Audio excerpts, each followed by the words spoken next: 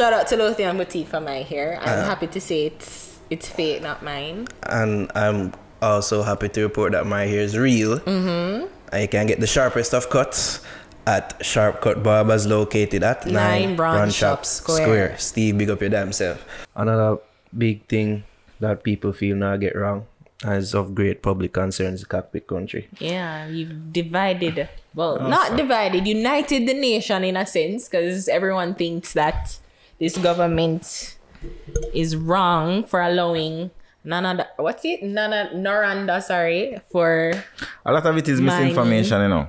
And you did an article in Gleaner as well? Yeah, man, I made it do that. But a lot of it is misinformation.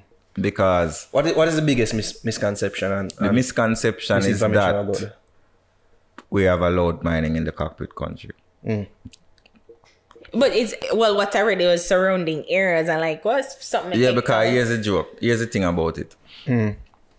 Everybody have a different definition as to what the Cockpit Country is. So if you go to the environmentalists, them want to put Appleton in the Cockpit Country. If you go to the Maroons, them things that Cockpit Country must stretch go X, Y, Z.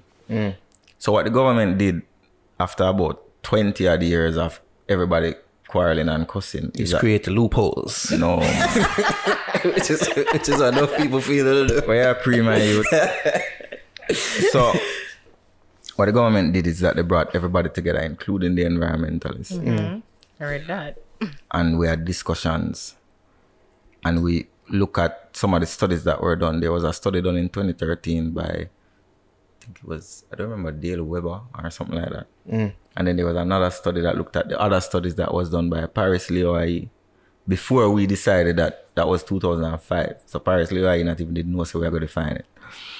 And then we had a thing called Partnership Council, where the Prime Minister going there with all of the civil society groups, environmentalists, business people, Jamaicans for Justice, the youth, them. And discuss, say, we want to define this thing because there was a petition on the site we create. So we need to define it. And we had consultations and we come up with a border based on a scientific definition. When the Prime Minister was willing to announce, the environmentalists them said, no, we still think if we put more in there. The Prime Minister stopped the announcement and contemplated what they suggested and expanded it even more. Expanded it in, what do you mean, the zones? Or? Expand the proposed protected area even more. So right now, as we speak, 10% of Jamaica, about 10%, 74,000 hectares of land is considered the Cockpit Country protected area. People don't know that. That are 10% of the country that was never protected before the way it is being protected now. And we do that. Okay. You understand? So what is the Cockpit Country protected area? You have a thing named the Broadleaf Forest.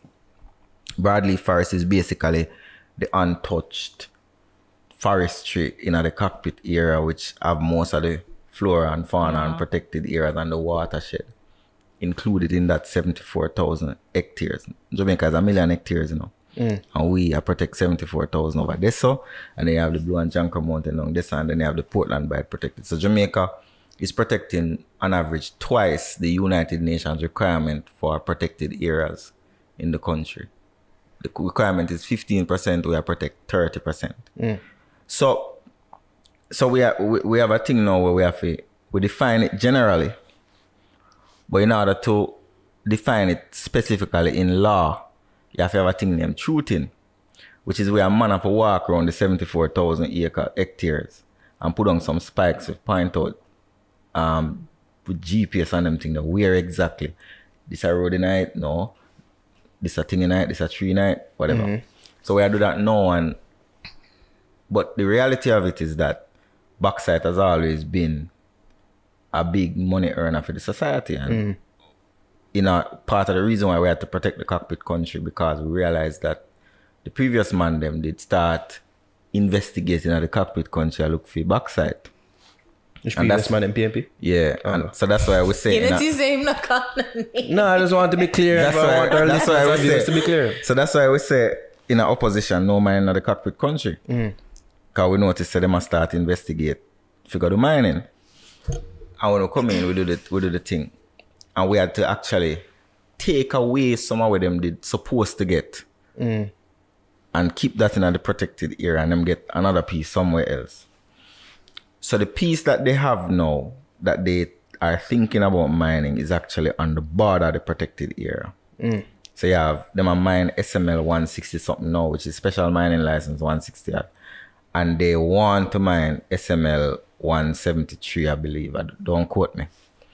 No, of course, yeah, you're the person.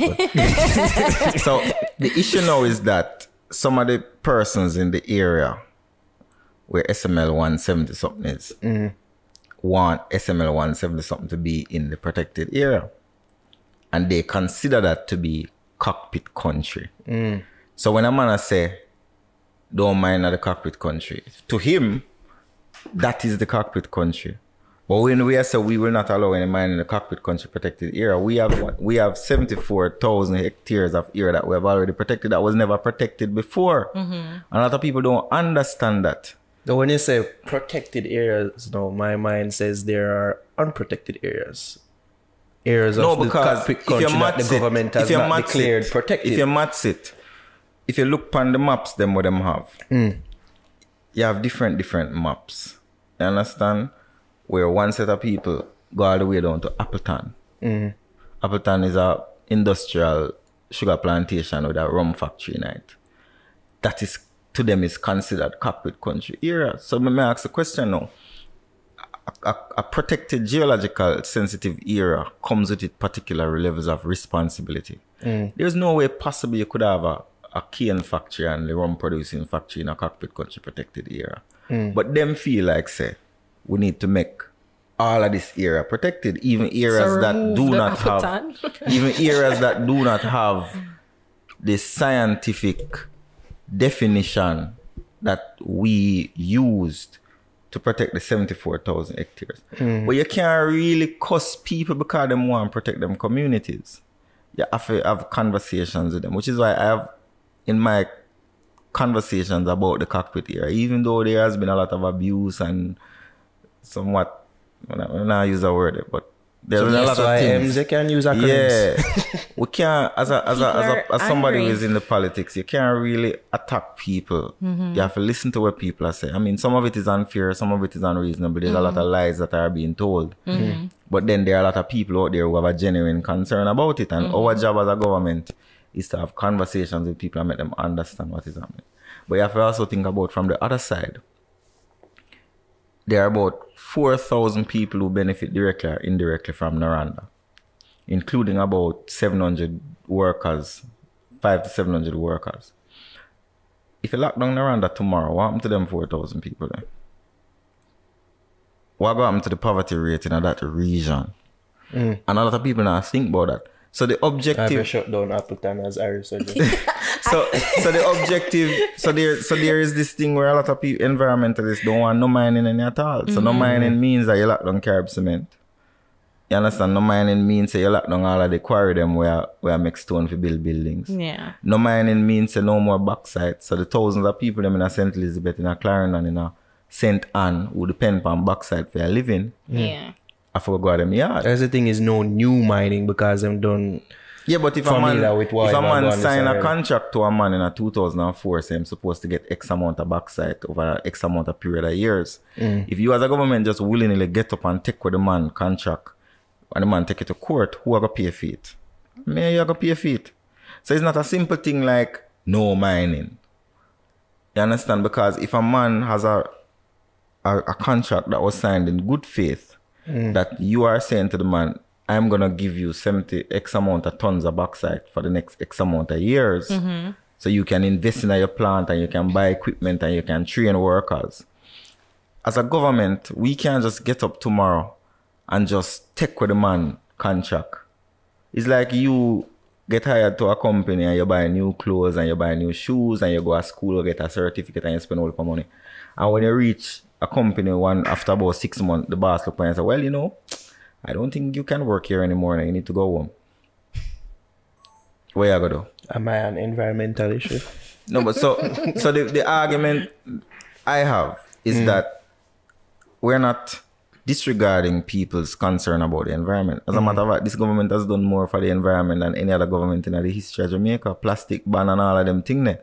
Every government would assess of No, but a facts we are talking about. A facts we are talking about. We're not in the rhetoric. So if you look on the facts, you will say we want to protect the environment, because if we never want to protect the environment, we not declare 74,000 hectares of the country, 10% of the country as protected up there.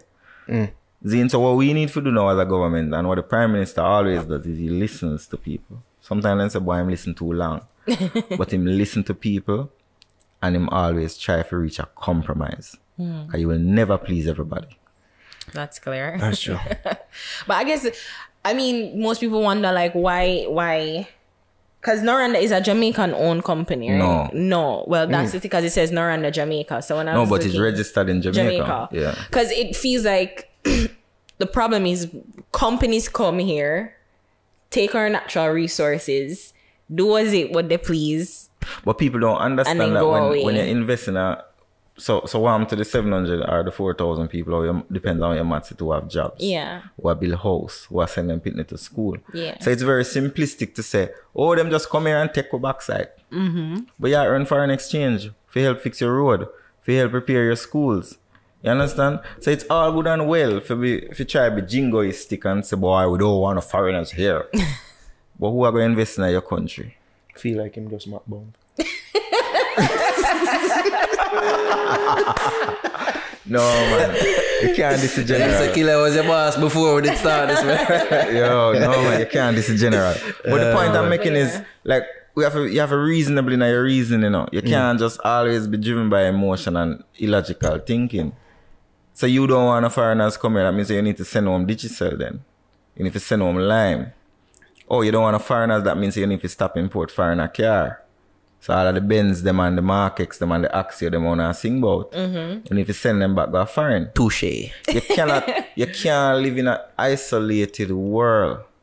That's a caveman mentality, King. It's an interconnected world. So people that on Twitter are cuss about the environment and I use phone. And don't understand. But then, I guess the question is, why we can't make these things? Why we can't have an industry? Made by child laborers. No, but not only that, but aluminum in the phone. Aluminum in the phone. You understand? We are talking about Cockpit Country when aluminum depend on the mic. How does aluminum come about? Out of backside. So you have to be... So it's not a saying, say, because you're environmentalist, you know, to drive car, you know, to have phone. You understand? But you have to be reasonable. You don't want to mine in Jamaica, that means you don't want a house built in Jamaica. You want to live in a cave, or you want to import all of the aggregates them. That means you have to mine somewhere.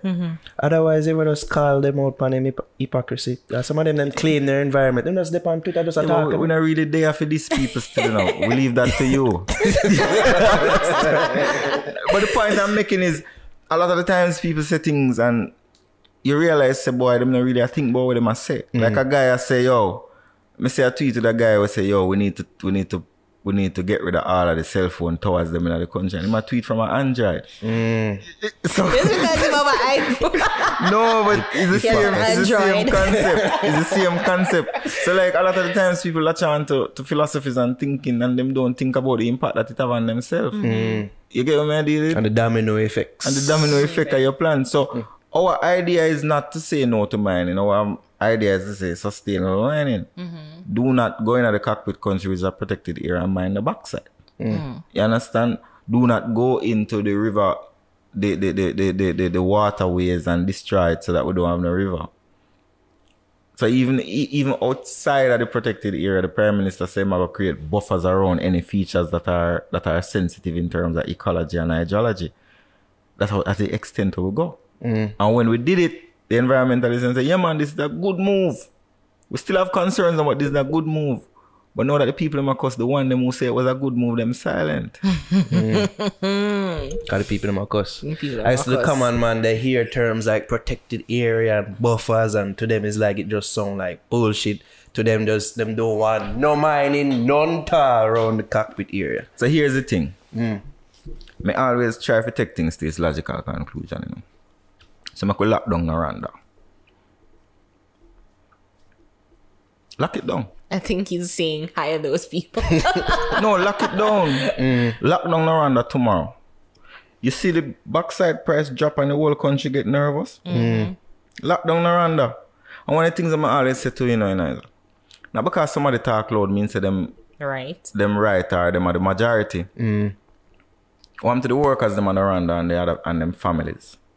Lock it down. Since as you don't want no mining, lock down the Rwanda, because if you don't allow mining any at all, then what purpose no Rwanda survey? What the workers them are gonna do? And I'm not suggesting that the people them who advocate don't have a reason for advocate. But you have a reason with logics. You can't just a reason. No mining whatsoever. What happened to the country? We depend on mining. Sad reality, but we depend on mining. Mining provides millions of US dollars in foreign exchange. People are complaining about the dollar slide. I was reading today that it's the Jamaican economy grew on a year 2.2% in the fourth quarter of 2018, bolstered by growth in manufacturing, construction, mining, and quarrying activities. And this is the World Bank. Yeah. .org. So you want to lock down mining, but you still complain about the dollar slide. It don't make no sense. You have to understand the interconnectedness of the economy. You know, you are born tourism, but yet still tourism will contribute the most to the foreign exchange. What?